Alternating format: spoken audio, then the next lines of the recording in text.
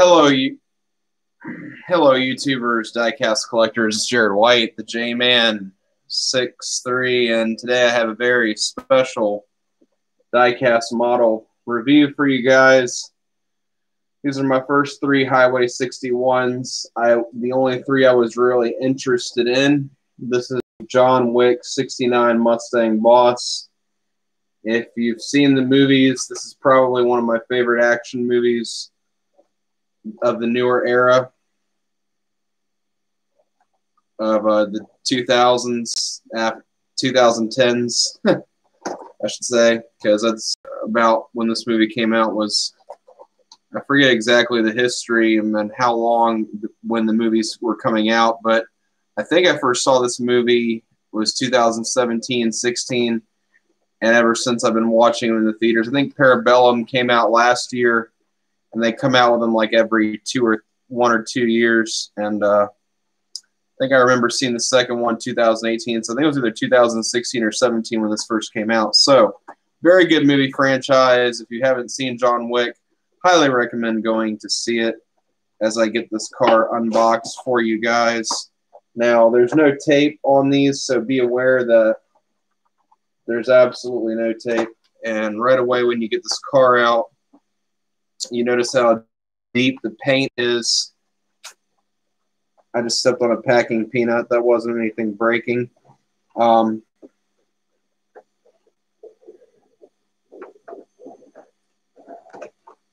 So here is the car. It's a 118. I see the seats is folded forward. Oops. And right away, we can see that these seats do indeed slide forward and slide backward, which is one of the cooler features I've seen on a 1/18 scale diecast model. And it looks like there is some tape we have to kind of get off. We're just going to use our box knife.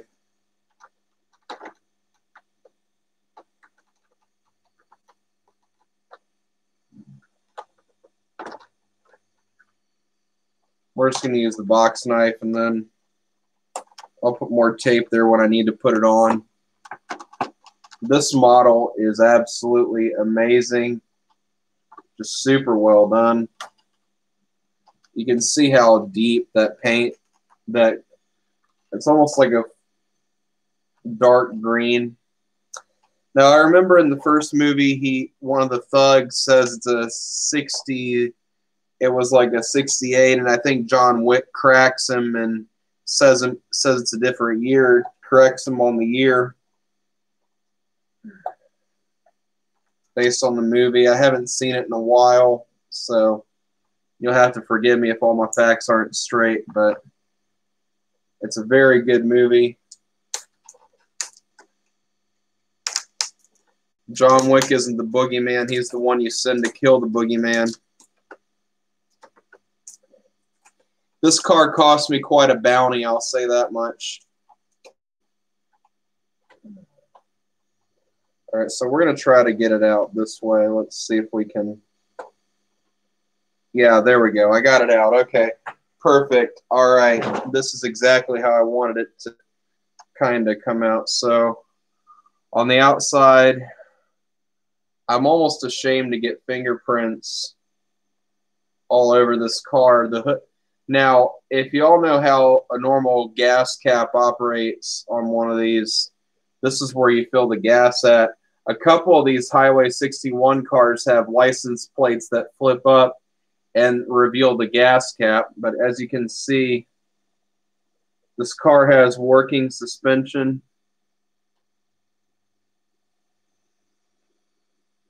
There's working suspension. The front wheels steer along with the steering wheel.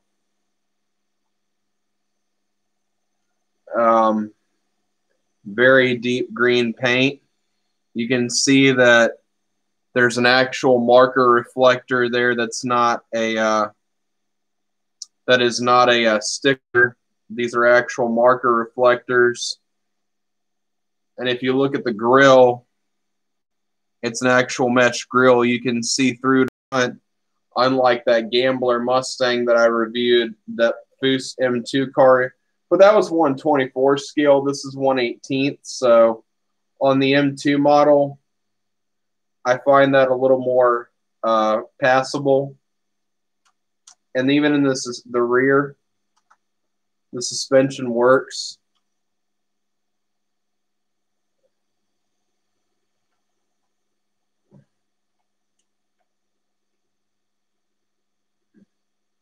The drive shaft is supposed to rotate, but for some reason on mine, it is not wanting to rotate.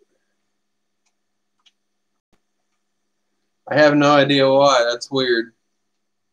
So I guess the drive shaft on this one doesn't rotate. That's odd.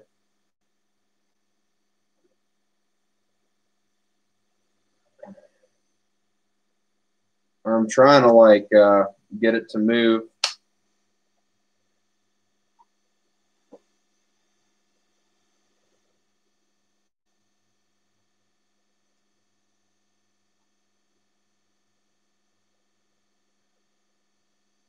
That's weird. So the drive shaft does work, but for some reason on mine example, it's not wanting to rotate. So anyway, that's a bit of a bummer, but that's okay. I don't really mind. On my Auto Worlds, they seem to rotate more smoothly, but it seems to want to move. But I guess with a little rolling around, I guess you could get it to free up.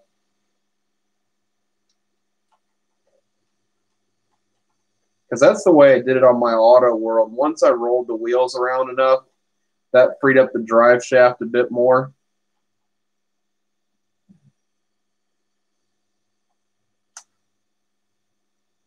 And if you look at the suspension, the leaf springs actually work. So now we'll go on to what I think is the main part of the car, and that is well, first off, I'll show you one cool feature.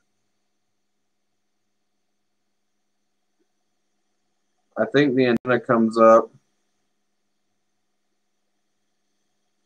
Well, the antenna doesn't really come up and down, but for some reason, the one on my example is either stuck or something, or I just don't want to mess it up. But the antenna is pretty solid. It's made out of a nice metal. It's not just made out of a piece of cheapo chrome plastic. It's made out of a nice metal. Now let's look underneath the hood, because this is the main part I've been wanting you to see. And you can hear the hinges make that noise as they open. I need to have better lighting in here so y'all can kind of see this motor, but look at how detailed the engine is here compared to a lot of models you can get into the 1/18th scale. I'm not saying Greenlight doesn't make a nicely detailed 1/18th, but some of the chrome here on the other side, it looks like they had a bit of an issue with the chrome, but I don't know if it's supposed to be like this, because the other side seems to have some flashing issues, and I would be very careful handling this car. Well, it's not that bad. I can't really tell that badly, but it seems like the rocker bottom has a slight bit of flashing. But the Highway 61 model so far is the highest quality one I've seen in my collection out of all the stuff I've owned. And the hood closes really nicely on these spring and scissor hood hinges, as you can see. You just kind of shut it like that. Now the interior really is where this car makes its mark. First off, I'm going to show the seats. There's a lot to show off here in the interior. The passenger side seat tilts forward. If you can see that, the seat tilts forward. And it also slides forward and backward. See, you'd almost think you could get in case your passengers don't have enough leg room, you can adjust the seats. One other cool feature about this car is I think the sun visors flip up and down. Let me see here. Let me check and make sure.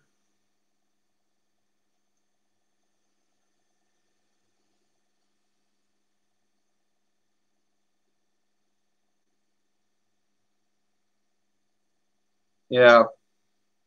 Check that out, guys. Working sun visors. You know how when you're in a car and the sun is getting in your face? Well, with this model, the sun won't get in your face. It's pretty dang cool, man. And if John Wick needs to keep any of those speeding tickets, let me see if it does it.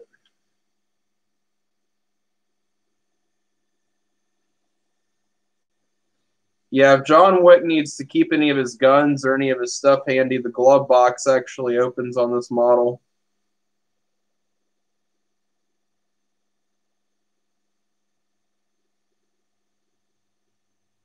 See, look.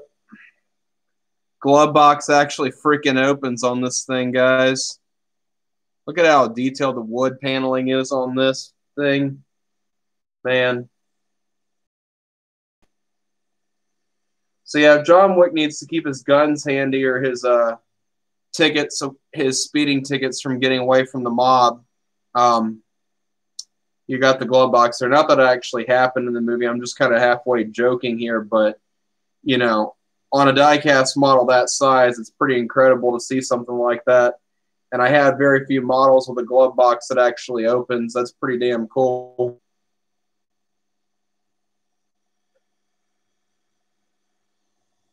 If you look on the side here, the wheels actually work with the steering wheel. They're not tied. They're tied to it, but I don't think it returns to center.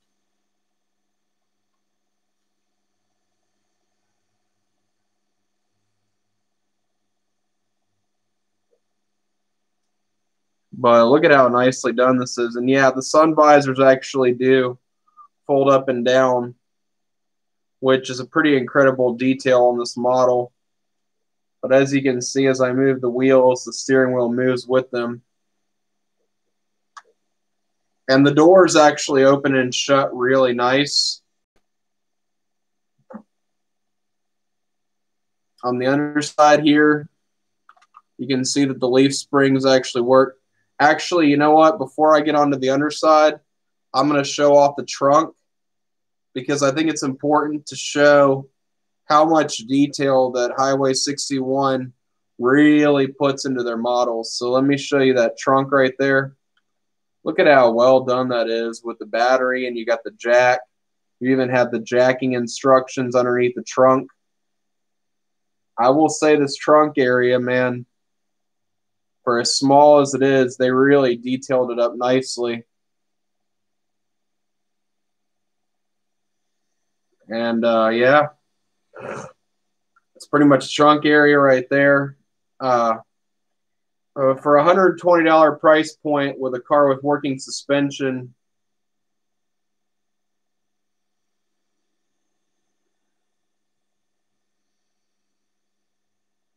and the antenna is pretty solid. So I don't think the antenna actually folds up and down on this one for some reason. If it does, then it's very stiff, but this is a nice model. The fact that the antenna is there and it's really well done really shows a lot. Underneath here, you have your actual brake lines. There is a lot to look at.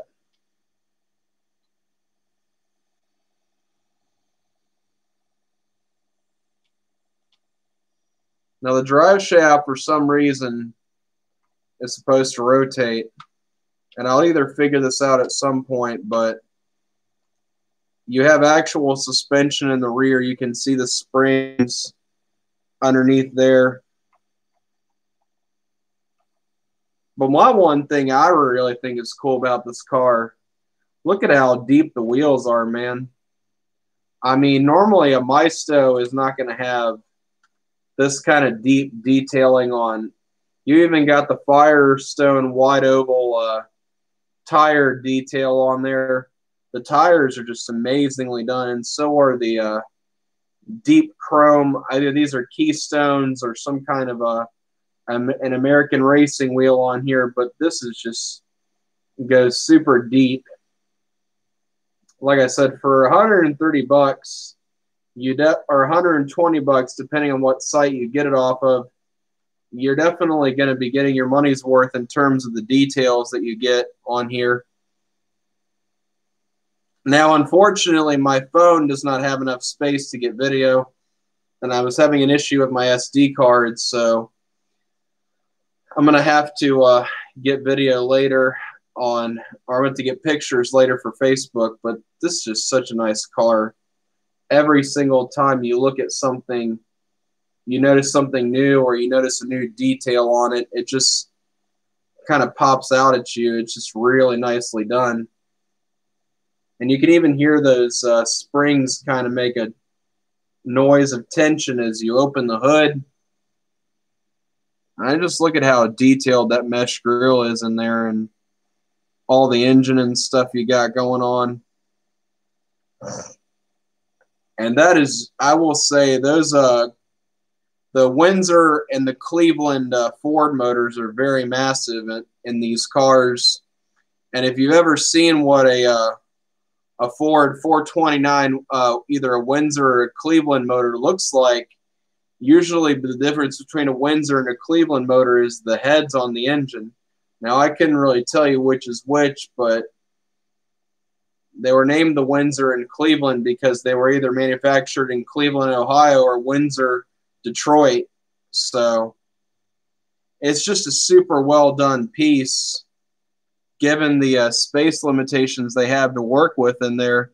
And it's almost like how I do one of my Lego models when I build something like that.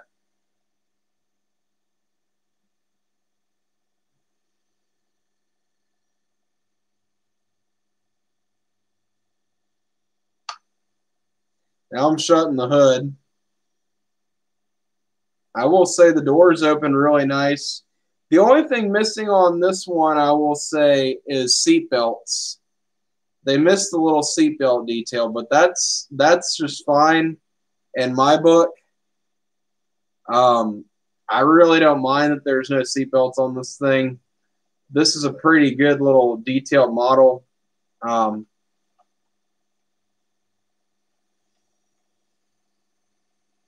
See if I got the drive shaft freed up yet by rolling it.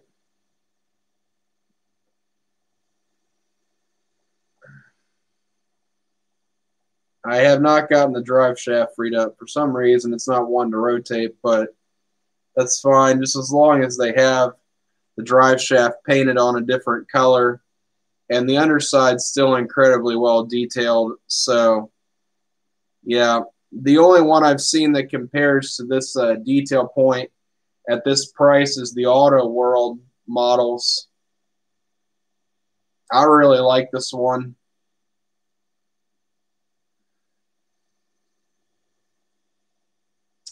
Yeah, this Shines is a really good example. I mean, the chrome is beautiful. I mean, you're not going to find much pitting on the chrome. Highly well done, very good model. So make sure that if you do get one of these to review it, because life's too short not to enjoy your models and take them out of the packaging, in my opinion. But I mean, yeah, there's just something new every time you look. I mean, you can see the marker lights back here have a lens inside of them, inside the chrome, and that's just extremely well done. It's hard, really, for any of my stuff to stand out because I got so much of it. But, you know, I mean, Yeah, just something new every time you look at these cars. I look at the interior. They actually have, in case your passengers' feet get dirty, you have rubber floor mats.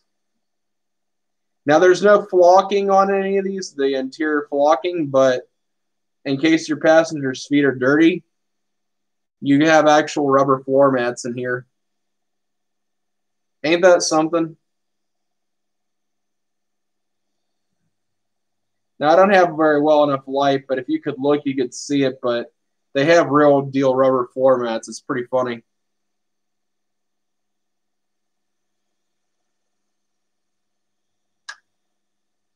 I gotta say, this is a shining example of a really well detailed model.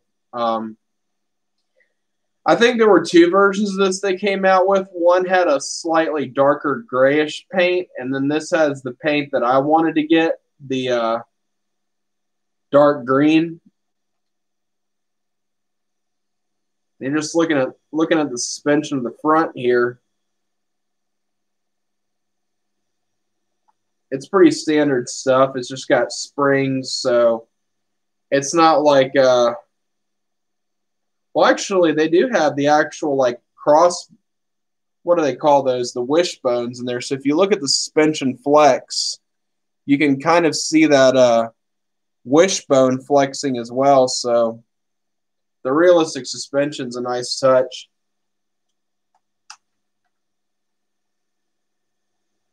And the rear actually has leaf springs on it that mimic what these real muscle cars had back in the day, which is really nice to see. So what do I give this model? Well, I personally give this a full 10 out of 10 because at the price point you're going to pay, you're going to kind of expect these kind of details for the money.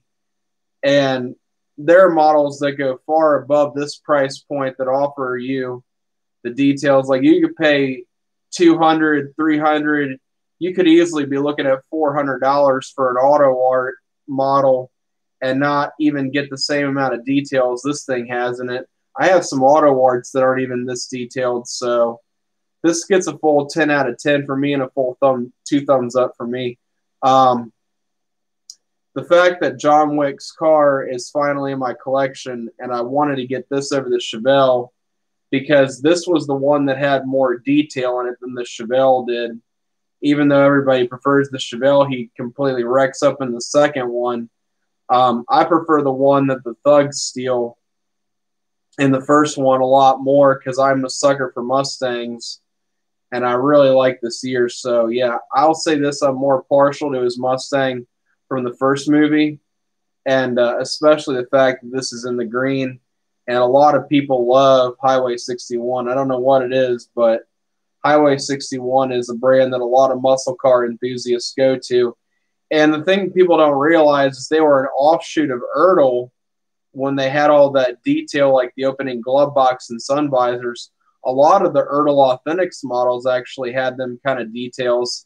So I think Highway 61 kind of took a lot of the Ertl Authentics molds and they upped the ante a little bit and gave them things like the antennas that raise up and down and stuff like that. Of course, on mine, for some reason, the antenna's not wanting to come up and down. But it's nice that the antenna's actually there. But very, very nice model. The only thing that's weird is how the drive shaft is not actually working. And maybe on this model it wasn't intended to. But I really can't complain for the amount of details you get on this model and for the money you pay. The fact the leaf springs work, the suspension flexes, and that this is an extremely well done piece. I know I'm kind of rambling on, and it's been about 24 minutes here, but I got to say, what a nice piece this is. And I'm going to let you all go. Remember, if it has to do with diecast and reviews, it has to be the J-Man 63. Y'all have a good one. Bye.